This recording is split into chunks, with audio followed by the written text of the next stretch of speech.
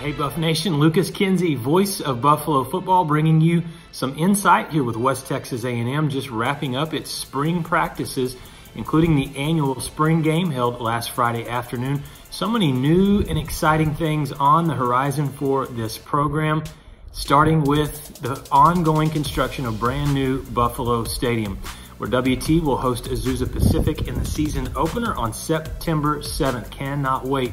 The finished product is going to look amazing. There's no doubt about that. But what I'm looking forward to most is the game day atmosphere. It's hard to describe right now, but trust me, on September 7th, just before kickoff, just take a look around the stadium and you'll know exactly what I'm talking about. Back to football talk. Head coach Hunter Hughes, he's entering his third season with WT, and he's got two new coordinators on the staff.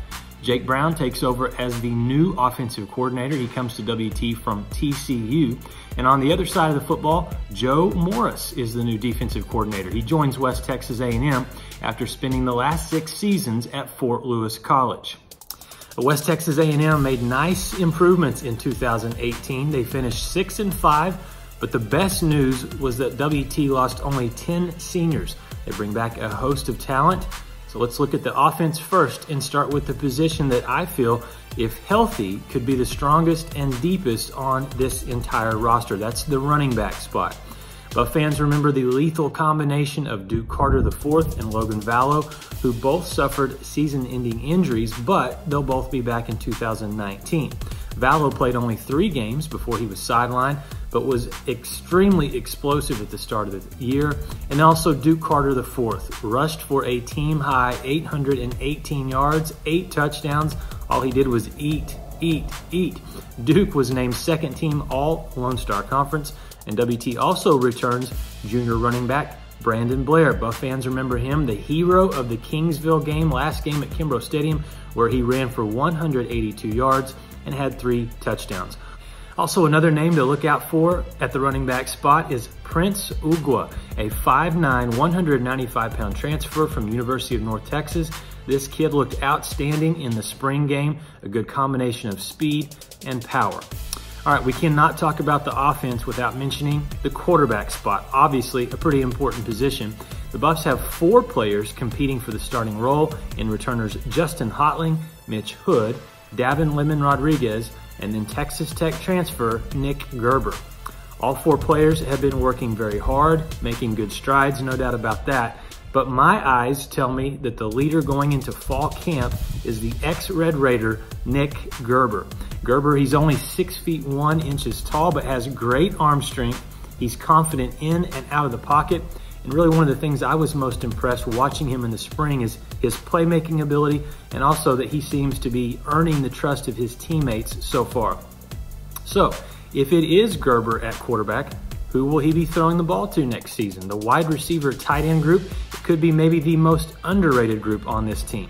Well, first of all, you have to mention the hybrid. Yes, Jordan Johnson. Is he a tight end? Is he a fullback? Is he a wide receiver? Or maybe he's even a quarterback, who knows? But what I do know is that the 6'1", 240-pound senior is a guy that can cause problems for defenses. Johnson was voted by his teammates this spring as the Charlie Martin most outstanding teammate. Playing fullback the last 2 seasons, Johnson has 33 catches and 3 touchdowns. Now, the wide receivers, they're not overly big, but they are extremely fast. Senior Samaje Mitchell, he returns for the Buffs after leading the team with 34 receptions and 400 yards. WT also returns Peyton Gonzalez. He had a great junior campaign last year. PJ Leonce returns for his senior season. And then don't forget about the talented sophomores. Jamal Hamilton, one of those, he caught 19 passes and had a touchdown last year. He's back. And then also a guy I'm excited about is Tyler Gray. He's a former running back from Brock High School. He converted over to wide receiver, had a very good spring practice, looked sharp. He's explosive, has good hands, and he knows what to do after he catches the football. Last but perhaps most important to the success of the Buffalo offense is the offensive line. WT returns Parker Hanna, LaSawn Smith, Tucker Kiesel, and Sawyer Ulmer up front. And offensive line coach Cooper Bassett, he's one of the best. He does a great job teaching the position, and he's looking for a few guys to step up with what Buff fans are expecting to be some talented running backs behind those offensive linemen, looking for some big holes to run through. Look for good things from redshirt freshman Josh Campbell, 6'4", over 300 pounds. Also 2 transfers, Alex Ederson, he's a transfer from Georgetown University, and Tristan Close, 6'7", 340 pounds. He's a tackle that transferred from Southwestern Oklahoma State. And remember, they also have several incoming freshmen that are going to be big, and they're going to be competing for some jobs. So much more depth up front for WT this season. Best thing about that offensive line.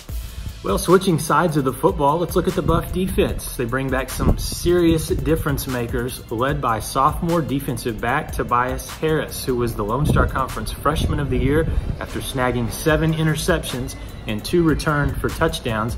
He also collected 48 tackles. Harris was very dynamic as a return man, both punt return and kick return, and he's working hard to make sure that his sophomore season is even better than what we saw in his freshman campaign. Jared Johnson, he will be the key defensive lineman up front for the Buffaloes. Last season, Johnson led the team with 12.5 tackles for loss, and this is a position, though, that needs some depth. Sophomore Xavier Era, X-Man, he returns after seeing a lot of action in his freshman year. WT did bring in a couple of guys. One of those is Hugh Anthony. He's a 6'1", 230-pound transfer from San Diego Mesa, where last season he had 49 tackles, 6 sacks, and 2 interceptions. Also watch out for 2 players who made position changes in the spring. One of those is junior Marcus Braswell. He moves from the linebacker spot and is a strong player. He was named most improved in the spring. Also McGregor Hara, Big Mac, transfers over from blocking fullback to putting his hand in the dirt, and the junior from Brock is loving that physical style up front in the defensive line spot. Linebackers on this squad, as we move over and talk about the linebackers, they are probably the strength of this defense. There's a lot of depth here. Let's start with the returner, junior linebacker Eric Collins. He was a second-team All-LSC performer in 2018 with 77 tackles, 3 sacks, and 2 forced fumbles.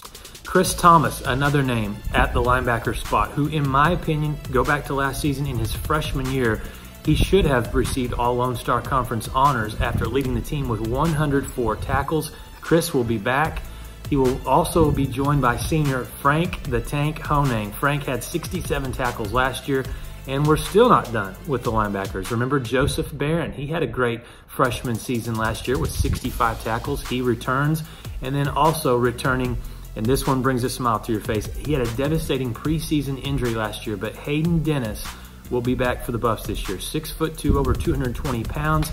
He is extremely athletic, a leader, a vocal leader for this defense. And rounding out this defensive breakdown, let's talk about the secondary. The secondary will feature returning starter at cornerback, Keemon Davis. Obviously, already talked about Tobias Harris, but Keemon Davis is a guy, a junior from Carrollton.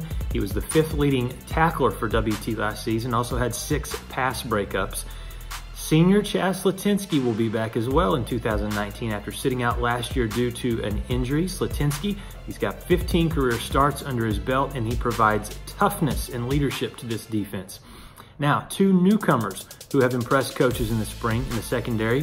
One is Mike Jones, a 5'10", 185-pound defensive back, a transfer from Dixie State. And then also Jumonte Lewis. Man, this guy looks good, a transfer from Tyler Junior College. Both of these players are athletic, and we saw this in the spring practices. They will both come up and deliver some big hits. One of my favorite special teams players, a guy that you cannot forget about, and that's sophomore Ayrton Payne. He will be back after a stellar freshman season, especially in the special teams department where he blocked a punt, also returned 2 punts for touchdowns. So just 4 months until we kick off against Azusa Pacific. Hard to believe. Still a lot of hard work ahead for Hunter Hughes and the Buffaloes to get ready for 2019. I'll tell you what, I like the competition and the talent that was on display in the spring practices. And if this team will grind in the offseason and can stay healthy, don't be surprised to see West Texas A&M in the playoff hunt next season.